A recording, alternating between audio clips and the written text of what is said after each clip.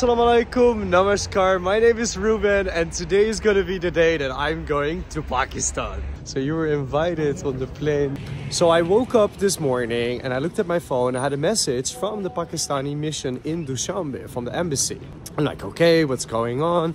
So I give them a call and they're like, there is a flight going tonight, Islamabad from Dushanbe. So I looked online and I don't think there is direct flights between Pakistan and Dushanbe. And they were like, we can get you on there and I just have to pay in cash. I'm going to the bank right now. I really have to say, like, the hospitality and kindness from the Pakistan embassy and from the people from Pakistan has just been amazing. So if you are watching this video, I really want to stand still and thank you for your incredible support. And it's been very nice and been an absolute pleasure to be working with you.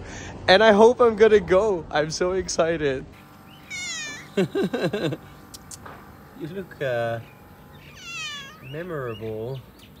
Of course, I still have the problem, which I explained probably in one of my other videos. In Dushanbe, it's very hard to withdraw money with a Visa card.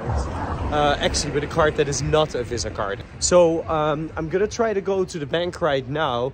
I feel kind of sad that I have to leave Dushanbe because I feel there's much more to explore and I've never seen the Pamir Mountains, but getting this chance is going so cheap to Pakistan is something that, you know, if it happens, I'm not gonna say no. So I'm almost at the bank right now.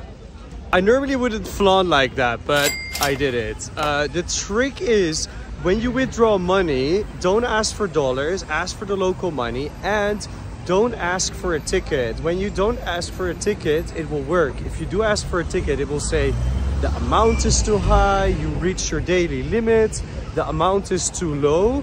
It's kind of like a software error. Even when it says the maximum you can take is 800, it's not true. You can take 3,500.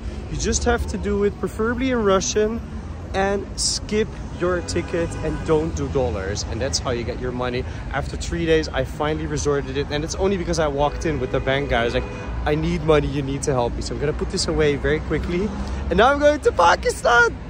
So I've been trying all morning to contact the airport to get the ticket done. I even have a coffee right now with Sunil. It's more complicated. What's the full name? Hidayat.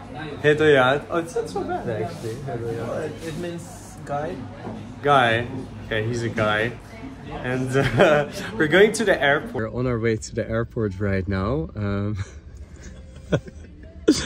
So I think a good thing to know is when you go to Central Asia, and this is even in Cyprus, a lot of times there will be multiple places in the same city with the same address or similar-ish address. So the address that I put in was not the one. It led us to an office.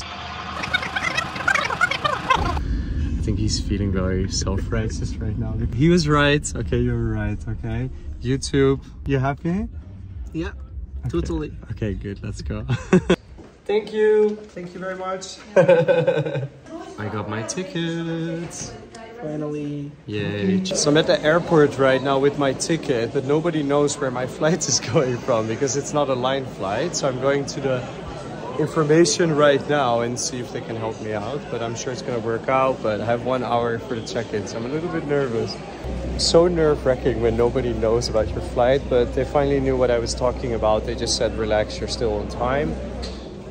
It always gets me when I have to rush at an airport. I'm like sweaty, smelly now because I really freak out. I don't want to miss my flight, which has happened in the past, so it's not for nothing. And then when you're taking a charter flight for the first time in your life, it's like, what? Finally, I got my ticket. Let's go. Okay, here we go. I'm the first person. There's only like journalists and stuff. This is such a cool experience. I have no idea what's happening. Oh my god, we're even filmed while we're going on board.